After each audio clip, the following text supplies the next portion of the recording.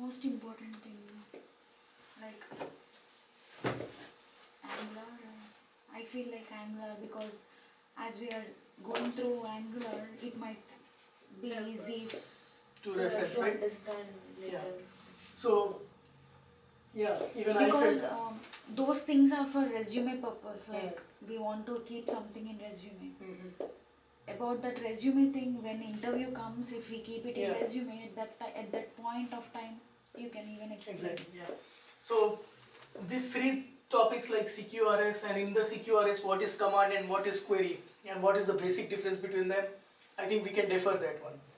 Next is dependency injection. So I think we should cover dependency injection so that you better correlate with in Angular also how it is working and how Angular solves that problem.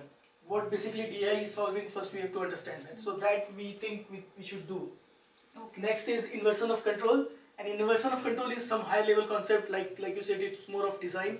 We can talk this one, we can park this, and we can come back later on this one, right? Okay. So inversion of control we will talk later. Okay. This we'll talk later, this we'll talk later.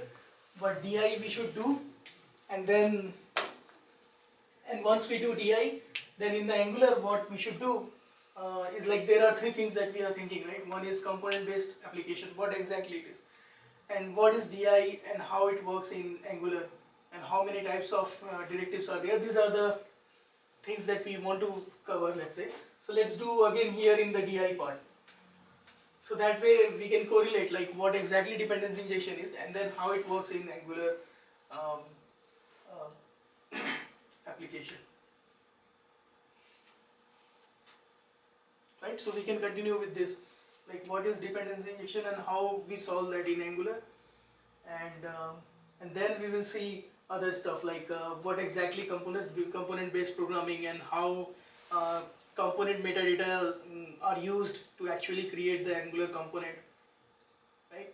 And then Angular component itself is solving many problems, and what are those problems, right? That we'll cover here. And it's just the Angular does that, or many other framework does that, for example Vue.js or ReactJS. Are they also doing component based programming? So those kind of things, right? And then what is that component metadata is, what exactly is made for, what is happening under the hood, what if I will not write anything inside that, what is the minimum property that I have to write in the component. Those kind of discussion is important to have. So you know that there is selector, there is this and that. Template, so which one is important, and why I write all of them. Those kind of things we'll discuss. And then how many types of directives is just like same. It is inbuilt things like how many different categories of directives they have. Like some of them are structure, like structure is changing when you apply the directive, like star, asterisk. When you apply asterisk and put some directive, they are changing the actual hierarchy and the structure of that component. So based on that, they have divided some of them, right? So that way you'll get some general knowledge in Angular, and then we'll proceed more on how we integrate with RxJS thing, right? How RxJS is integrated in Angular.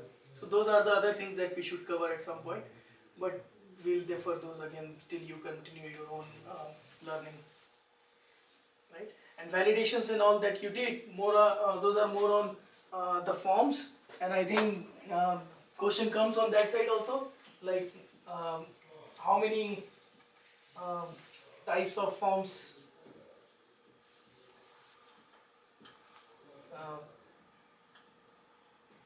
we use, right? How many types? Is it reactive form, or it is just a regular form, or it is a template or something like that, right? Those kind of again, this has also confusion, like when should I use reactive, when should I just go with regular, when should I just do template, why there are three types, what is component reference, what is component reference to, and all of that, right?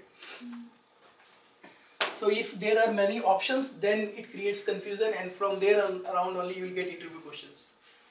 So which are very straightforward, like input, output, you know them. What are the live event cycles of cycle of component, like life cycle events of component.